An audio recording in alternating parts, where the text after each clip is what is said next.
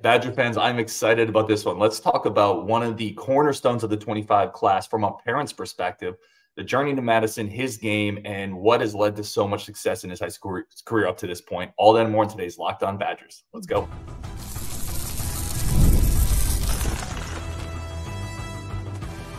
You are Locked On Badgers, your daily podcast on the Wisconsin Badgers. Part of the Locked On Podcast Network, your team every day. What is going on, Badger fans? Welcome to Locked On Badgers, your team every single day. I'm your host, Ryan Harings. Thank you so much for tuning in, part of the Locked On Podcast Network. Today's episode is brought to you by FanDuel. Make every moment more. This summer, FanDuel is hooking up all customers with a boost or bonus daily. Something for everyone, every day, all summer long. Visit FanDuel.com to get started. And without further ado, let's bring on Nicole Powell, mother of Logan Powell, 4-star offensive lineman committed to the Wisconsin Badgers out of Phoenix, Arizona. Nicole, thank you so much for joining us. I want to start here. When in Logan's journey did you kind of realize, like, hey, this he could be a really special athlete? I would say, to be honest, he's always been a big kid. And playing youth ball, and my husband and I encouraged them to play all sports. But football, we just saw it click. But I think the turning moment, like, oh, he might be playing on Saturdays, was freshman year when he got his Michigan offer. I was like, oh boy, like Michigan first offer. Yeah. So right then and there, we kind of thought this might be in his future.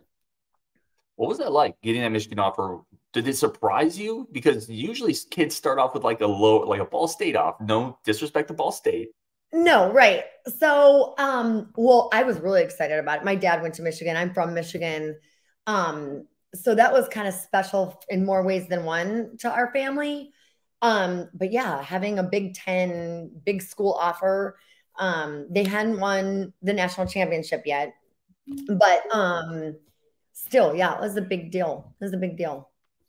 How did he react to that? I think he was super excited about it, but it was the one time that I was like, he kind of got quiet. Like, is this really for real? Like, is this, and that's kind of how offers go, right? You're like getting an offer freshman year. Is this going to be committable down the road? Having gone through it with an older son, I kind of knew that. I was excited about it. And my older son did not, I don't think he had a Big Ten offer. But it doesn't matter. But we kind of knew, like, yeah, this is a big offer, but not to not get too excited about it. But we realistically know how this works. So, well, and let's talk about that. So your oldest son is at University of Arizona. He's and then your youngest son is also a player that's starting to generate some buzz and some excitement there. What lessons did you take from your oldest son, his recruitment, his journey to Arizona that maybe helped with Logan? Well, and that's kind of leading into what I was saying about the Michigan offer. This football, my husband's a baseball coach. This was not in our wheelhouse. And he's a pro coach, so he's not even on the college side. So we learned a lot along with Tyler, my oldest, kind of going through that recruiting process. And you kind of understand, like, relationships matter, but more so sometimes than even the offer itself. That can make or break if you're deciding between 2 schools or 3 schools. What's my strongest relationship? So, and we didn't know that until going through that process with my oldest. So we kind of took that, like, okay, this is great. This Michigan offer being a first one, that's a big deal. However, let's see how that relationship develops. So I would say we learned a lot, good and bad, that we're very realistic people when it comes to, I'd rather have somebody tell me straight up than me trying to guess or not ask questions because I don't want to know the answer. So we're very much like that. I'm very curious. I'm a question asker. So I think I did that even more so in Logan's recruiting than I did with my older son because I knew the questions to ask. So I think it helped us tremendously. Tremendously. How competitive are the three of them? Like growing up under the same household? Everything is a competition. Everything. Who won? Arm wrestling, who can run up the stairs. Like it's, you name it, it's a competition. I gotta think like there's a value in that, right? Growing up in that competitive environment. Absolutely. Absolutely. And kind of letting them figure it out. Like Right. you got to figure out the pecking order per se. But now that my son's been gone, Logan has we've seen Logan come into that role of big brother. Now, when big brother's home, he kind of falls back into, okay, big brother's home. And there's just, it's awesome. It's awesome to see because when they were younger and, 4, 7, 10, it's like fighting and it's just, you're like, oh my gosh, this is how it's always going to be. And to see them kind of grow into their roles and be best friends with each other, it's pretty awesome. How much furniture did you have to replace? More beds than anything. More bed frames. Just, I would say enough. Awesome. Enough. It was all worth it. It was all worth it for sure. Well, let's shift into this then.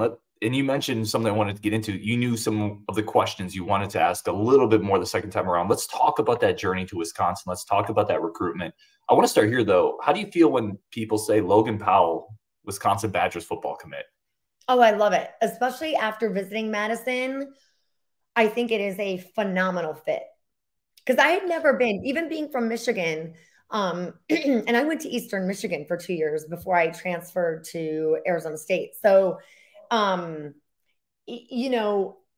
wasn't like I moved when we were younger. I mean, I spent some of my adult college years in Michigan, and I had never been to Wisconsin. Well, Milwaukee, but never Madison.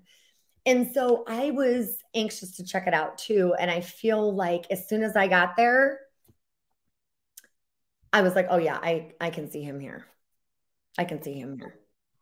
What was the first connection like? I'm excited about it. I love it. What was the first connection like? The first time Wisconsin reached out, communicated with you, communicated with Logan. What was that initial process like?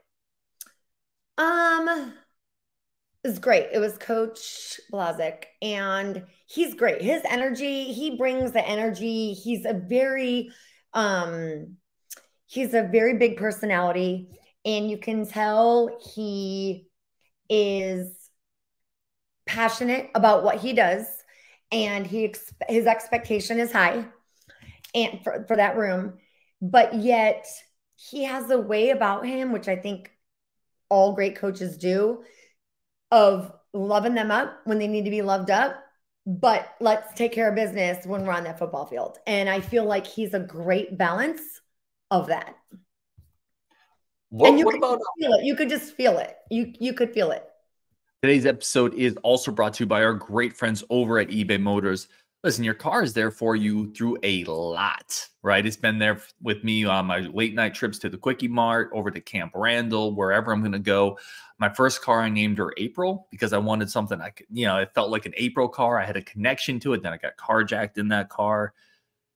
Issues. Anyway, eBay Motors is here for you. If I had eBay Motors at that point, I could have fixed up April, my ride or die. I could have kept her alive with all the great parts over at eBay Motors, floor mats, pieces for the tires. I had lost. The people who carjacked my car ripped it all to pieces. It was a disaster. With eBay Motors, I could have got all the parts to make April whole again.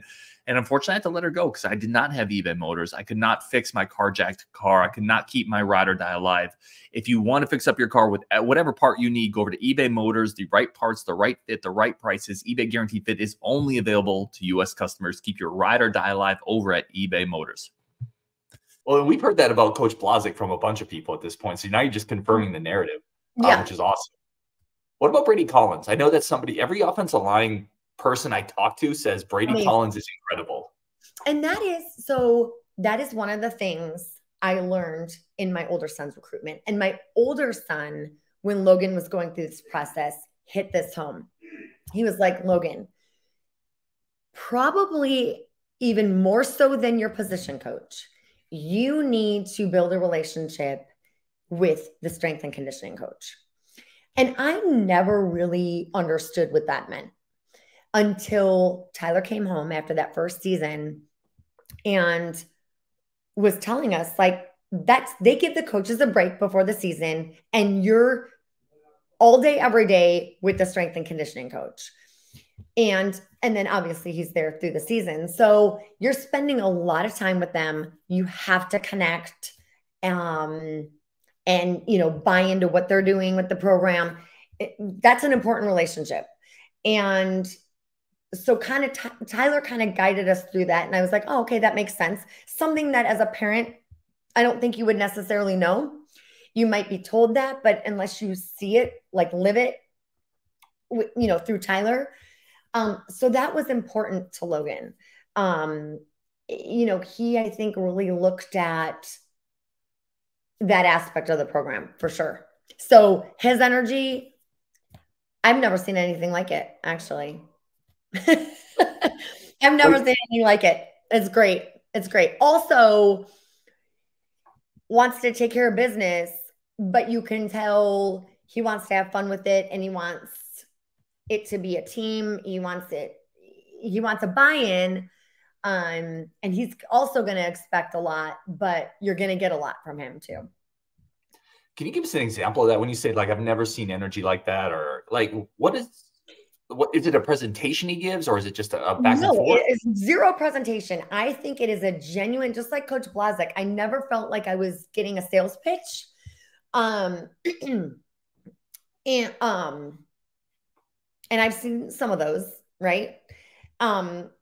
It was not a sales pitch. It was a genuine, this is who he is. And we walked into his office and he was like, woo, like, tell me, like he had, I think it was like Superman over here and some posters like Karate Kid, Cobra Kai from my childhood. So we started talking about that. He's about getting to know the player as a whole, not just what you're going to do in the weight room and during football. He really wants to know, like, what kind of music do you like? Let's do your playlist today. Like, that's a genuine guy that is not all about, it's not just about him. It's about, these players. So just his aura, his energy was really awesome. Well, and you've mentioned it. You've seen other staffs, other programs, other strength and conditioning coordinators. And I would never ask for names or particulars, but it sounds like that's not always a consistent thing at other schools. Or like the strength and conditioning coach has been there so long that he's kind of like, oh, here's another recruit coming through. Or you have somebody that's fairly new that isn't a part of that staff or wasn't a part of the staff and they're coming on. So it's just like anything. It's a different personality and you just got to find, you got to hope that there's a fit with not only your room, but your position coach and then the strength coach. And I think that when you're talking about Wisconsin as a whole, I think that's the whole package at least for Logan. He was like, obviously had a longer relationship with Coach Blazek. Then got to meet with Coach Fickle for a couple times. And then Brady Collins, it was like the perfect storm. And I think, like I said, I think it's a great fit. Let me ask you this. You mentioned you had several questions you kind of knew to ask. I'm guessing one of them was the strength and conditioning part. Was there another question that you're like, I have to get this answer? And then maybe what was that and what was Wisconsin? And like, if any other of the coaches are watching this, they're going to know. Because they were like, oh, you just come right out with it. One of the first things when meeting with the position coach that I would ask is, where is he on your board?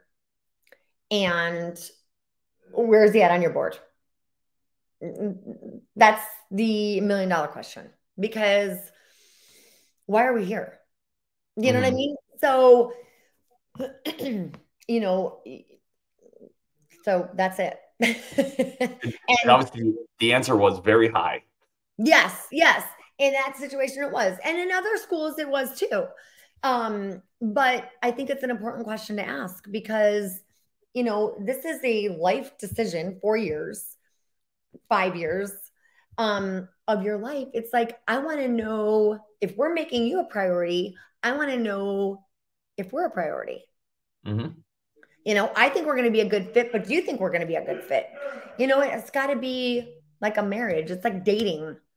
I've told other parents it's like dating. You got to ask some tough questions. It's like speed dating. I'll roll it back. It's like speed dating. You better ask the questions that you want the answers to right out the bat because you can't give them an opportunity to come up with something else like a spiel. Like, so that's why I always ask that right off the bat because a couple of them were caught off guard, which also says something. And then a couple, you know, several schools were like, okay, this is where he is on the board. And so I think it's an important question to ask.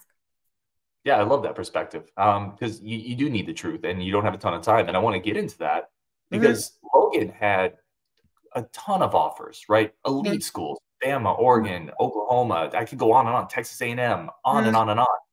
How do you even get to the point of narrowing that list down to 5 or 6 to start to then get into those speed dating moments?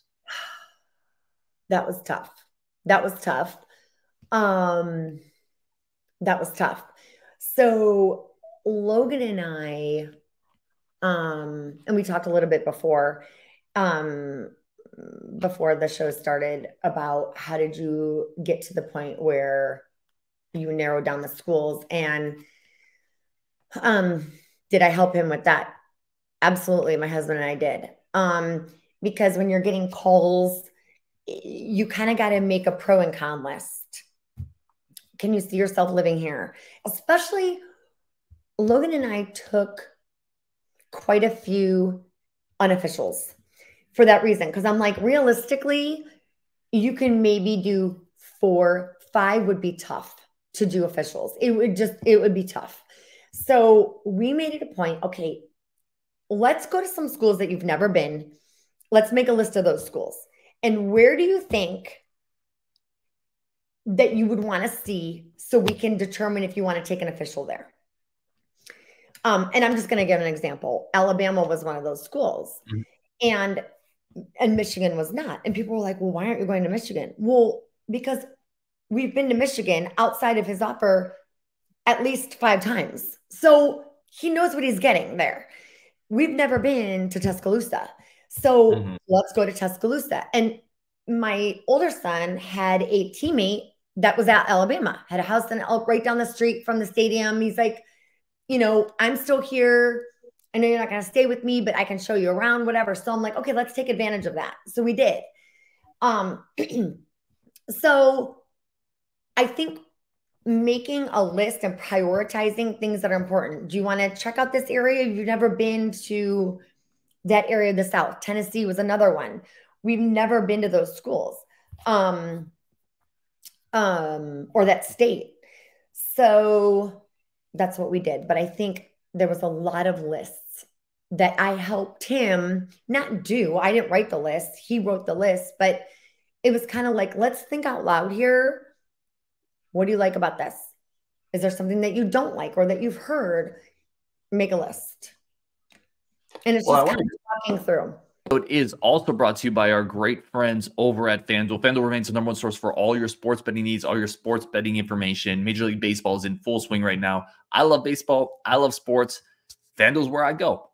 Official sportsbook of Major League Baseball, the official sportsbook of the Locked On Network for a reason. Fast, easy, simple. It is a great time to get started with FanDuel Plus with football right around the corner. There's futures bets for college football, pro football, whatever you would like.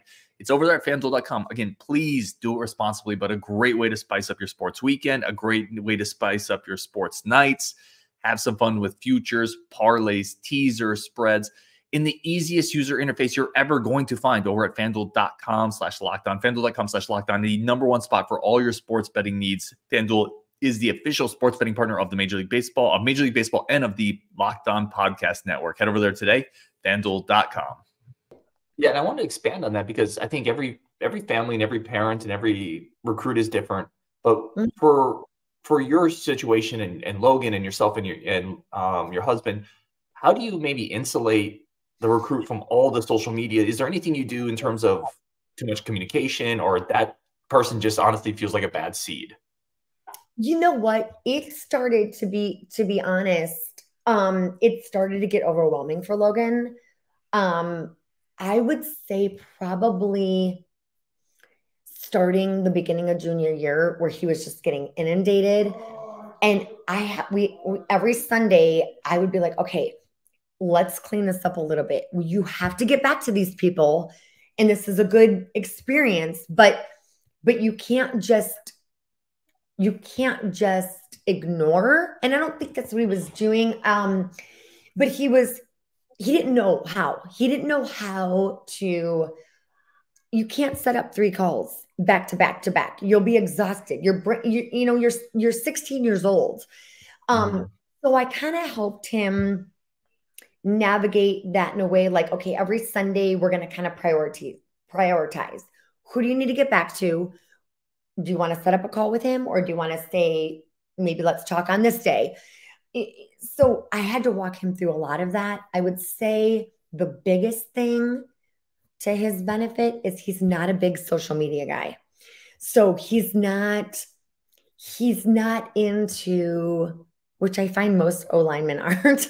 He's not Mhm. into like the hype and like he's just not that guy. So that helped. So he wasn't online constantly reading all this stuff. That's just not him. So that helped, but it was managing, you know, not only the coaches, but like kind of weeding out, like, this is a recruiting analyst. Like, let's just put that on the back burner, get back to who you need to get back to. So it's definitely managing that, for helping him manage that. What the official visit to Wisconsin? What set that apart? Because you mentioned Brady Collins, you mentioned Blazek. Maybe what else on that official visit set that apart from other places you guys have been? For Logan Mhm. or for me? Or for more for you actually, because I've talked to Logan, so actually more from your Okay, perspective. okay. So I just felt like there was um well, Madison's gorgeous. It's beautiful. It's a great college town, great vibe. Um, and me being from the Midwest, I kind of knew, like, it's Midwest. Like, I enjoy the Midwest. So from that perspective, that's why I asked about me or Logan, because I already kind of had this preconceived notion of how the people were going to be. Um, but I would say it was an overall feeling of genuineness. I would say that would be the word of the weekend. Authentic. I feel like what they were saying, they believed in, and what they were saying is how they genuinely felt. I didn't feel like we were ever getting a sales pitch. I didn't ever feel like when we talked on the phone, when we were in person, it was any different. In fact, I felt like it was better. So that was my gut feeling. Now, there wasn't a lot of time that I had with Logan. So when he told me that he wanted to commit, we were in a meeting room, and I was so taken back. I was like, what? I said, what, out loud. And these parents turned around, like, looked at me. I'm like, oh no, I'm good. I'm good. And I'm like, what do you mean? What? So, and even after that, I didn't really have a chance to talk to him. So yeah, I just got, and obviously in that moment after we chatted, I was like, oh, he's feeling exactly what I'm feeling.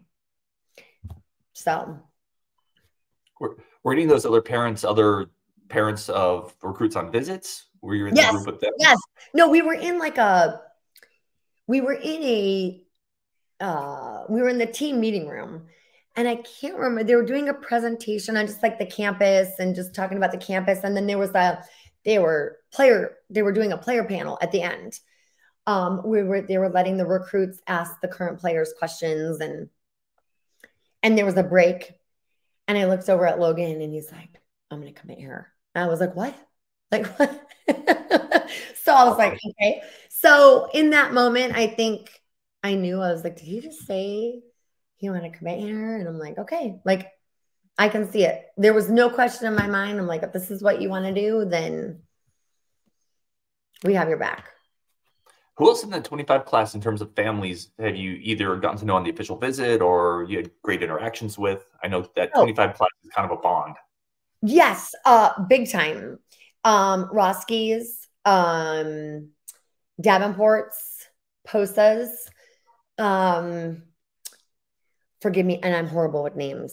Linebacker. Let's see, Ains? No. Brendan Ains. I think Catalano. he's from Wisconsin. Catalano? Yes, Catalano. Yep. They were on our visit. Posa, Davenport, Roski's. And then I had a conversation with Amy Hayward, Kevin Hayward's mom, before we went on the visit. They had very parallel recruitments, I feel like, Kevin and Logan. So that was a great conversation. I've kept in touch with Amy. It just feels like, you know, I'm going to compare it to my older sons. I love the parents on Arizona, especially the ones that stayed. The majority of the team stayed, and so the majority of the parents stayed. And it's so important. It's more important, I think, than people think, to have that good group of parents that are all kind of connected, because you're connected, you know, by that team, your son, and you're going to spend a lot of time with these people traveling. And so I think it's important to have a good support group because, you know, it makes things a lot easier. That's for sure. No, I love it. And I could keep you, I feel like I could talk this recruiting journey with you for an hour, but I'm not going to keep you too long. No, I do have some questions though. People had some questions. Yeah. The first one here is, was there any push-pull to stay close to home? Like those local schools, Absolutely. obviously, his older brother would have been in Arizona. How did that go? I think it was more, yes, he was getting a lot from Arizona, more ASU, big time ASU. I would say Arizona, yes, from his brother. And yes, he did have an offer there, but the staff was brand new. So the old staff that was recruiting Logan was no longer there. So we go back to relationships. I think there just wasn't a long-standing enough relationship. But yes, there was a big push for both of those schools. What was the local reaction when, I mean, Logan, listen, Wisconsin has an incredible reputation for developing offensive linemen, but Logan is still a national level recruit from Phoenix, picking Madison. Was there a local reaction that was kind of like, wow, that's interesting? Yes. But I don't know how much of it, if this makes sense, was in the media. I don't know how much of it. I think there was a lot of fan perspective on like message boards that some people had sent me, you know, about keeping in-state talent in state. But outside of that, I don't think a lot of it was on social media. So how do you react as a parent when you see social media comments about your son, or you see recruiting rankings? Like, how do you manage that? I don't even listen. I don't think, and me being a mom, I'm not, again, I'm kind of new to this. But I don't really pay attention at all to that. It's noise. And so it's not affecting me, you know. I don't really pay attention to it. Are you ready for a couple rapid fire questions? Yeah. Hidden talent, Logan Powell, not athletic related. Oh gosh. Hidden talent. Lego building. He can build Lego. He built this Wolverine arm. I swear, in under an hour. I'm like, you're already done with that? It was like, you know, the whole Wolverine arm. Yeah. That's awesome. I love that. Best out of your three sons, best cook? Logan. Let's go. What's it in 4 years? What do you hope he will have accomplished in Wisconsin, in Madison? I hope he builds good friendships and a base, and it continues to be his home, because I think that's important. I think it should be your home away from home. You know, we're probably always going to be in Arizona. Both my husband and I's parents have retired here. But I want to see him successful on and off that football field, and have it be his home away from home. Message for Badger fans. What kind of kid are they getting with Logan Powell? Oh, he is going to bring – he has the ability to he has the ability to be friends with literally anyone. And it's in a genuine way. And I feel like that team is already, that class of 2025 is already kind of super connected. And I feel like he's going to do his part to keep that. And I think when you have that connection, that's what wins championships. You don't win championships putting a bunch of 5-star players on an all-star team. You win as a team because you go through good, bad, and different as a team. And I feel like there's big things going to happen with this class for sure. And I'm excited. I'm excited about it. Absolutely love it. Nicole Powell, mother of Logan Powell, obviously a big part of that 24 class, joining us. Nicole, thank you so much for your time. I really do appreciate it. Love it so much. On Wisconsin, we will talk tomorrow. Thank you again to Nicole. You can follow her, our Twitter accounts down there, and we'll definitely be cheering along with Logan Powell for his senior year. On Wisconsin, and we will talk tomorrow.